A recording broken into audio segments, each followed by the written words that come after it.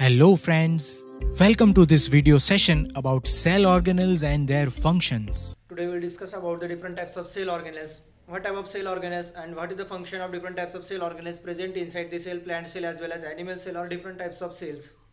What is their function, which activities carried out by them, and where is they present, what is their structure. So different types of organelles present inside the cell, plant cell as well as animal cell as well as prokaryon as well as eukaryotic cells. Multicellular असेल किंवा unicellular असेल, प्रत्येक पेशीमध्ये काही organelles पेशी घटक present असतात, त्यांना आपण सेल ऑर्गेनेल्स म्हणतो. मग हे सेल ऑर्गेनेल्स पेशी घटक नेमके कोणकोणते असतात, तर जनरली आपण मागच्या स्टँडर्डमध्ये किंवा मागच्या काही वर्षांमध्ये आपण बघितलं असेल की प्रत्येक पेशीला एक सर्वात बाहेरची जी आउटर कव्हरिंग असते त्याला आपण पेशी भित्तिका म्हणतो, त्याला सेल वॉल म्हणतो आपण. ठीक आहे, अशा डिफरंट टाइप्स ऑफ ऑर्गेनेल्स म्हणजे पेशी घटक पेशीमध्ये प्रेझेंट असतात. मग त्यामध्ये सेल वॉल असेल, प्लाझ्मा मेम्ब्रेन असेल, then mitochondria असेल, endoplasmic reticulum असेल. They have two types, smooth endoplasmic reticulum as well as rough endoplasmic reticulum. Then mitochondrion, then lysosomes, then cytoplasm, then ribosome, peroxisome, dictysome, centriole, plasmid.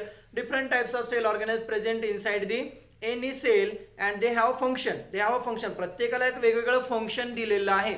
साध्या भाषेमध्ये जर सांगायचं झालं तर जसं आपलं मंत्रिमंडळ असेल किंवा आपल्या बॉडीची अरेंजमेंट घेऊ आपण, आपल्या बॉडीमध्ये सगळ्यात महत्त्वाचा जो भाग आहे आपल्या बॉडीमध्ये, जो आपल्याला कोणतीही गोष्ट करण्यासाठी परावृत्त करत असतो किंवा जिथून आपल्या ॲक्टिव्हिटीज कॅरीड आउट केल्या जातात, तो आहे आपला ब्रेन, त्याला आपण मेंदू म्हणतो. मेंदूपासून सगळी शरीराची हालचाल असेल, कोणतीही गोष्ट करायची असेल तर ती आपल्या शरीराच्या हालचालीवरती डिपेंड असते, म्हणजे आपल्या मेंदूवरती डिपेंड आहे. आपला मेंदू ज्या भागाला सांगेल की तुला हे काम करायचंय, तो भाग कॅरीड आउट होतो, तिथपर्यंत नर्व्स पळत जातात, तिथपर्यंत जातात, तिथले नर्व्स ॲक्टिव्ह होतात, मसल्स ॲक्टिव्ह होतात आणि मग आपण जी ॲक्टिव्हिटी करतोय.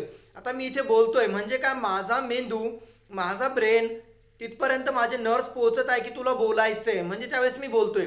अशाच प्रकारे सेलमध्ये सुद्धा एक न्यूक्लियस म्हणून, म्हणजे त्या सेलमधला जो सगळ्यात मेजर ऑर्गेनल आहे, तो ऑर्गेनल कोणता आहे, न्यूक्लियस आहे, की तो centre of the sale and maintain the all activities of the sale. पेशीमध्ये प्रत्येक ॲक्टिव्हिटीज जर कॅरीड आउट करायची असेल तर त्यामागे सगळ्यात महत्त्वाचा फॅक्टर जो आहे तो कोणता आहे, न्यूक्लियस आहे.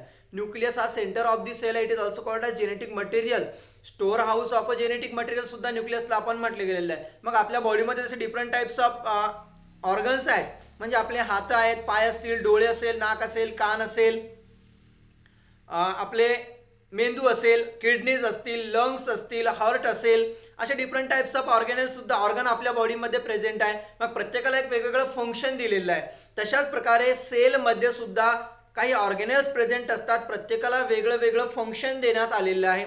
सपोज आपण न्यूक्लियस जर घेतला तर न्यूक्लियस माहिती आहे की सेलच्या ॲक्टिव्हिटी, सेलला काय करायचं, कसं काम करायचं, ऑर्गेनेल्स कसे मेंटेन करायची, ही ॲक्टिव्हिटीज सगळी कोणाकडे असते, न्यूक्लियस जवळ. आणि nucleus is a genetic material, store house of a genetic material.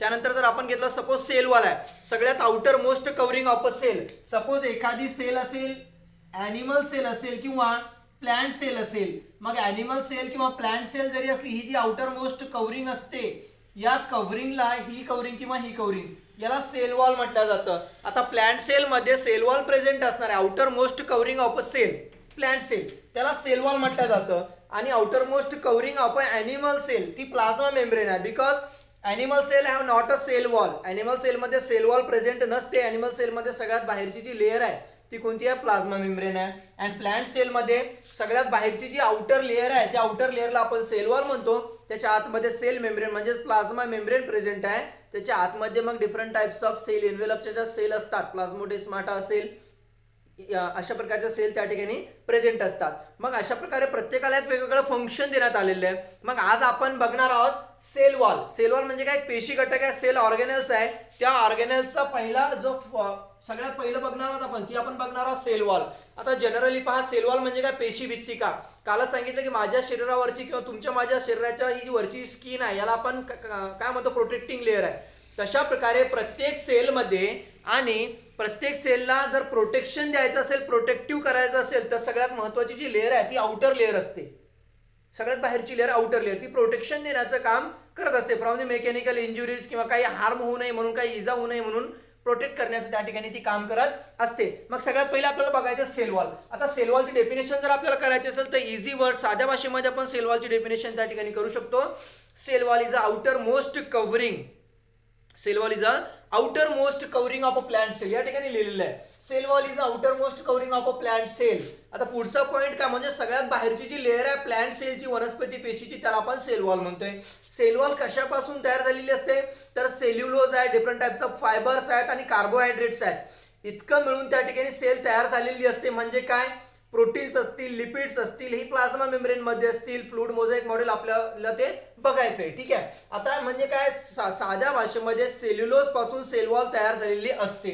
पुढे काय म्हणते पहा, it provide the strength and support.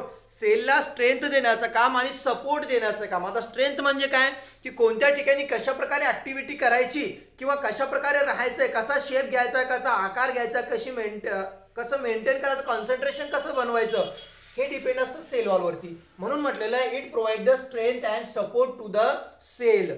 Third point काय म्हणतो बघा, protect the sale from mechanical injury. आता सरळ सांगितलं outer most covering of a sale आहे, तिचं काम काय असतं की सेलला कोणती इजा होऊ नये, कोणतेही हार्म होऊ नये म्हणून तिला वाचवणे. Protect the sale from the mechanical injury, त्याला म्हणतो आपण सेल वॉल. पुढे काय म्हणतो पहा, sale wall is made from a cellulose and carbohydrates. हे अगोदरच सांगितलं की सेल्युलोज जो पिगमेंट आहे त्या सेल्युलोज पासून कार्बोहायड्रेट किंवा डिफरंट टाइप्स ऑफ फायबर्स आहेत, त्या फायबर पासून सेल वॉल तयार झालेली असते. Maintaining shape of a sale.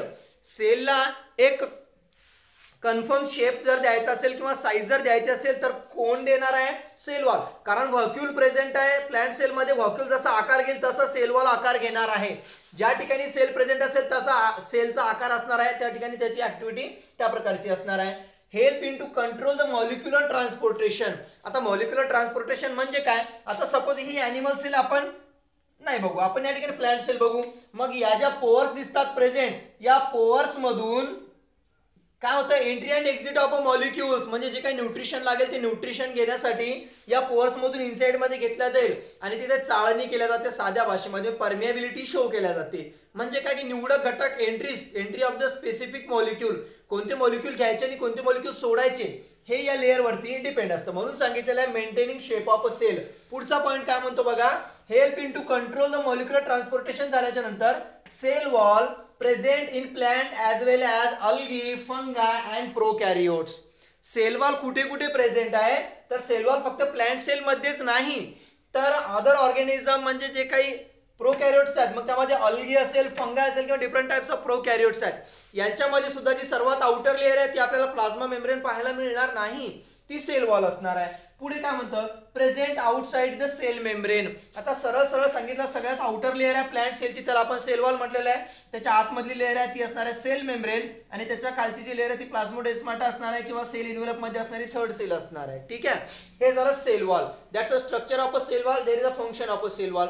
म्हणजे साध्या भाषेमध्ये जर समजून घ्यायचं असेल तर सेल वॉल ही कोणत्याही प्लांट सेलला असेल किंवा अल्गल सेलला असेल किंवा फंगल सेल असेल किंवा प्रोकॅरियोटिक सेल असेल त्याला प्रोटेक्शन देण्याचं काम करते, त्याची ऍक्टिव्हिटी मेंटेन करते, त्याला कॉन्सन्ट्रेशन देण्याचं काम करते आणि मॉलिक्युलर ट्रान्सपोर्टेशन मध्ये हेल्प करत असते. इतकं साध्या भाषेमध्ये आपण याला या ठिकाणी अभ्यासू शकतो. ठीक आहे.